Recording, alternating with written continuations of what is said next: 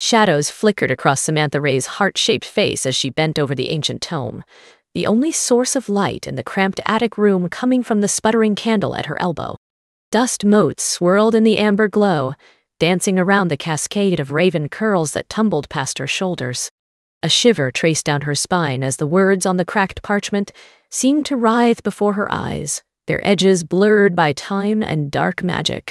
She'd known this moment was coming, felt its approach like a gathering storm. The curse that had haunted her family for generations, the twisted legacy that had stolen her beloved grandmother and shattered her mother's mind, had finally come for Samantha. She still remembered the day her power had awakened, surging through her veins like molten silver on her 13th birthday. The day her mother's emerald eyes, so like her own, had shuddered with fear instead of love as they beheld the crackling energy that danced across Samantha's fingertips. And the ominous words she'd uttered, seared forever into Samantha's memory. "The curse has chosen you, my daughter. Just like it chose me. Just like it will choose all the daughters of our line, until the debt is paid in blood and sorrow." Samantha had run that day. Run from the destiny snapping at her heels, from the bitter legacy that threatened to eclipse the gentle magic she'd always known. She'd sought solace in the arms of her grandmother, the only one who truly understood the wild song that hummed in her blood. But now Grandma Vivienne was gone, her vibrant spirit snuffed out by the same dark forces that had consumed her daughter, Samantha's mother. And the young witch was alone, adrift in a world that feared her power as much as it coveted it. Tears blurred the incantation, swimming before her eyes, as Samantha's fingers traced the words that might seal her fate. A binding spell, ancient and potent, designed to leash her magic to another's will. To make her a puppet, a pretty pawn for some faceless master. She knew the other covens whispered about her, the lost witch of the cursed bloodline. Knew they would stop at nothing to claim her, to harness her untamed magic for their own ends. Just like her mother had tried to do, before the madness took her. Samantha's jaw clenched, a single tear tracing a glistening path down her porcelain cheek. No. She would not surrender. Would not let some twisted patriarch pen her fate. Even if it meant walking this dark road alone, a blade forged in the very fires that sought to consume her. The knock at the door startled her so badly, the candle toppled, hot wax splashing onto her trembling fingers. Heart pounding, Samantha hastily shoved the tome beneath a tattered quilt before calling out in a voice that only shook slightly, "Yes?" The door creaked open, revealing a tall silhouette backlit by the flickering light of the hall sconces. For a moment, fear stopped her breath. Had they found her already, the warlocks who sought to leash her? Then, the figure stepped forward, and the air rushed from her lungs for an entirely different reason. Raven hair tumbled over a high brow, framing a face so exquisitely beautiful it made her heart ache. Piercing blue eyes, like shards of winter sky, seemed to see straight through to her battered soul. But it was the aura shimmering around him, invisible to all but those who walked the hidden paths, that stole her breath. Raw power, ancient and elemental, crackling with the scent of gathering storms and moonlit ritual. Another warlock, his magic a wild song that called to her own in eerie harmony. "You," she breathed, barely registering the tome slipping from numb fingers to land with a dull thud at her feet. "Who are you?" A hint of a smile curved his sensual mouth, even as those laser blue eyes held her transfixed. "Rowan," he replied, his voice a dark velvet caress. "Rowan Blackthorn. And I've come a very long way to find you, Samantha Ray." Her breath hitched at her name on his lips, some inexplicable mix of longing and recognition sparking in her blood, as if she'd been waiting for this moment, this man, all her life. "Why?" The word came out a ragged whisper, as she fought the urge to back away, to flee the simmering intensity in his gaze. "What do you want from me?" He took a step closer, the heat of his body like a living thing in the close confines of the attic. Candlelight played over the stark plains of his face, turning his eyes to molten gold.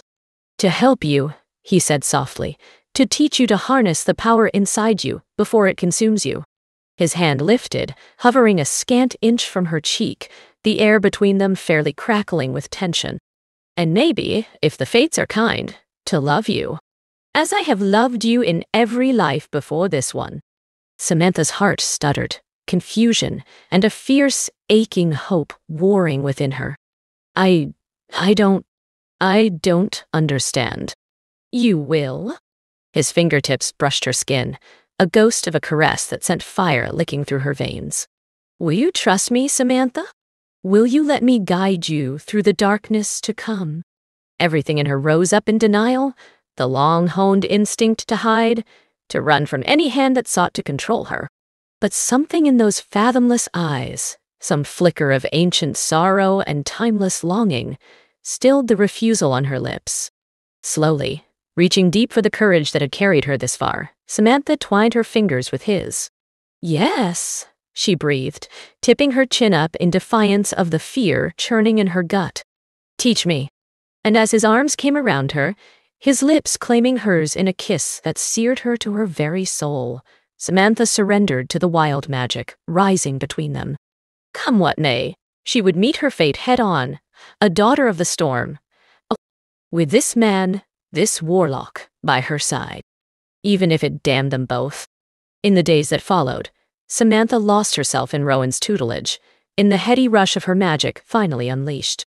He guided her through forgotten rituals and whispered incantations, his hands gentle on hers as he showed her how to shape the power coursing through her veins, to bend it to her will.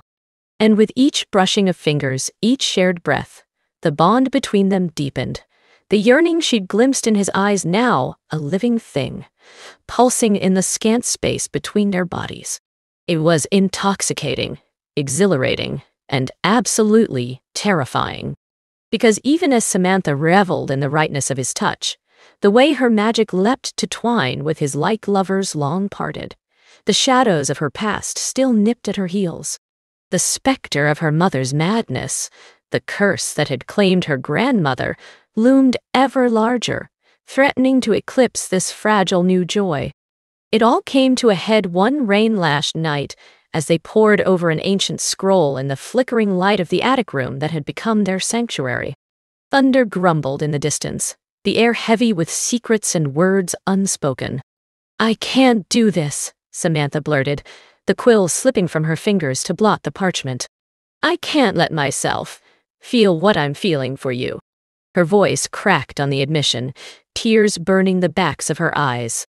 "The curse is not your destiny," Rowan finished fiercely, his hands coming up to frame her face, tilting her chin up until her gaze collided with the brilliant blue of his own. "Samantha, you are so much more than the darkness that haunts your bloodline. Can't you see that?" "All I see," she whispered brokenly, "is the madness that took my mother. The sorrow that snuffed out my grandmother's light." A single tear traced a scalding path down her cheek. "I'm poison, Rowan. A time bomb waiting to shatter everything I touch." "No, Dottie." He shook his head vehemently, raven hair catching on the stubble shadowing his jaw. "You are a revelation, a guiding star in the bleakest night." His thumbs stroked over her cheekbones, reverent and achingly tender. "And I will not let you fade." Samantha squeezed her eyes shut against the hope that swelled treacherously in her chest. "You can't know that. Can't promise." "I can." His lips brushed her forehead, a benediction. "I can, and I will. Because I have seen your strength, Samantha Ray. Felt the purity of the power inside you." He pulled back to meet her gaze once more, eyes blazing with conviction. "And I know, with every fiber of my soul, that you will be the one to break this curse, to forge a new path for the daughters yet to come." She stared up at him, afraid to hope, afraid to believe. "How can you have such faith in me?" A heartbeat. A small eternity, caught in the space between seconds. Then, "Because I love you." Rowan's voice dropped to a raw whisper, the words hanging in the charged air. "In this life and all the ones before. My heart, my magic, my very soul are yours, Samantha.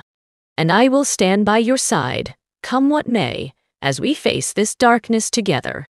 A sob caught in Samantha's throat, her heart too full, too shattered, and remade in the span of a few short sentences. And then she was surging forward, her lips finding his, pouring every ounce of love and fear and desperate, clawing hope into the kiss. Rowan's arms locked around her, crushing her to the hard plane of his chest as he slanted his mouth over hers, deepening the kiss until Samantha's very bones melted. Magic crackled over their skin, in their blood, whips of emerald and indigo, twining in an ancient, intimate dance. And there, in the circle of his embrace, Samantha let herself believe. In him, in them, in the chance for a future free from the chains of her past. Their love would be her strength, her North Star in the gathering dark. Together, they would find a way. They had to. Too much had been lost already. But even as Samantha poured her heart into Rowan's keeping, surrendered to the glory of his touch, the words of another loomed in the forgotten corners of her mind. Portents of doom, of a reckoning that stalked ever closer. The curse has chosen you, my daughter. Just like it chose me. Just like it will choose all the daughters of our line, until the debt is paid in blood and sorrow. Samantha clung tighter to Rowan, even as a chill whispered down her spine. In her mother's madness, she'd spoken the truth, a prophecy waiting to be fulfilled. And deep down, in a secret shadowed place, Samantha feared their love might not be enough to weather the storm to come. That the curse would demand its due and leave only ashes in its wake. But she was done running, done hiding from her fate. Whatever the cost, she would face it head-on with Rowan by her side. For he was her heart, her haven. And she'd walk through the very fires of hell to keep him safe, even if it meant sacrificing everything she was, and all she'd ever hoped to be. The storm broke with a fury that matched the tempest raging in Samantha's heart. Rain lashed the crumbling manor house, seeping through cracked mortar and rotted wood as if nature itself wept for the tragedy about to unfold. Samantha stood in the cavernous ballroom, the once grand space now a decrepit ruin, shards of shattered chandeliers crunching beneath her feet. Her mother's summons had brought her to this place, this mausoleum of broken dreams and twisted legacies. And now, Rowan a steady presence at her back, Samantha faced the woman who had haunted her steps for so long, a specter of madness and despair. My darling girl. Eliza Ray's voice echoed in the gloom, a brittle, mocking thing devoid of warmth. You came, and brought your pet warlock too, I see. Samantha's nails bit into her palms, Rowan's warning touch at the base of her spine the only thing keeping her grounded. I came to end this, mother. To break the curse you've let fester for far too long. Break it. Eliza threw her head back and laughed, a sound like shattering glass. Shadows writhed at the edges of the room, called by the twisted magic pulsing around her. You foolish child. You are the curse. The culmination of all my pain, my rage. She stepped forward, the ragged hem of her black gown trailing through the dust. Broken, like the mind behind those fevered emerald eyes. You were born to be a vessel, Samantha. A pretty cage for the darkness I've nurtured all these long years. Tears scalded Samantha's cheeks, even as resolve straightened her spine. Rowan's fingers twined with hers, anchor and touchstone all in one. I am not your vessel, mother. Not anymore. Raw power surged through her, whips of silver blue crackling in the heavy air. I am my own woman, my magic a gift, not a curse. And I will not let you twist me as you've been twisted. Eliza's face contorted, a grotesque mask of fury and thwarted desire. Ungrateful whelp, she hissed. You would throw away your destiny, your birthright, for what? For him? A gnarled hand flung out, pointing at Rowan. He will betray you. Just as your father betrayed me. Love rots, dear daughter, and leaves only ashes behind. No? Samantha's voice rang out, strong and clear, buoyed by the steadfast presence at her side. Love redeems. Love heals. And it is stronger than your hate, mother. Stronger than the curse that poisoned your mind. She raised her free hand, eyes never leaving her mother's ravaged face. Rowan's power rose to meet hers, twining in a glorious dance, sunbright and pure. I release you from this pain, from the madness that has corrupted your magic and your soul. Tears flowed freely now, grief and love a bitter tangle in her throat. I forgive you, Mama, and I bid you peace in this life and the next. Their combined magic surged forward, a tidal wave of cleansing light, just as Eliza screamed, a sound of rage and shattered hope. The shadows swarmed to her defense, a maelstrom of shrieking darkness, and the two forces met with a cataclysmic roar. Samantha gritted her teeth, pouring every ounce of her strength, her love, into the spell. For Rowan, for the future they dreamed of building together. For her grandmother, taken too soon. And for the frightened girl her mother had once been, before the curse took hold. The darkness battered at her, icy tendrils seeking to worm past her defenses, to taint the bright core of her power. But Samantha held fast, drawing on the reserves of her bond with Rowan, the shining thread that tethered her soul to his. And slowly, inch by excruciating inch, the light began to gain ground. Shadows sizzled and evaporated, Eliza's screams pitching higher and higher as the curse that had defined her for so long began to crumble. Until, with a final blinding flare, the darkness shattered, dissolving into wisps of foul-smelling smoke. Samantha staggered, spent, and only Rowan's quick arm around her waist kept her from crumpling to the debris-strewn floor. In the ringing silence that followed, Eliza swayed, her face a mask of incredulous devastation. "What have you done?" she rasped, hands clutching at her chest where a faint, pulsing light now glowed beneath the rot-stained lace. "What have you done to me?" "I freed you," Samantha whispered, fresh tears tracking through the grime on her cheeks. "From the curse. From the hate that consumed you for so long." She took a shaky step forward, then another, until she could reach out to touch her mother's ravaged face. "It's over, Mama. You can rest now." A violent shudder racked Eliza's wasted frame, her eyes wide and lost. For a moment she seemed to waver, caught between past and present, madness and sanity. Then, with a broken sob, she crumpled, Samantha just managing to catch her before she hit the ground. There, amidst the dust and the detritus of a shattered legacy, Samantha cradled her mother, murmuring words of love and absolution into her tangled hair as the older woman wept, decades of pain and bitter rage pouring out of her in a cleansing flood. "I'm sorry," Eliza choked out between heaving breaths. "So very sorry, my darling girl. For everything." "I know." Samantha closed her eyes, her own tears falling to mingle with her mother's. "I know."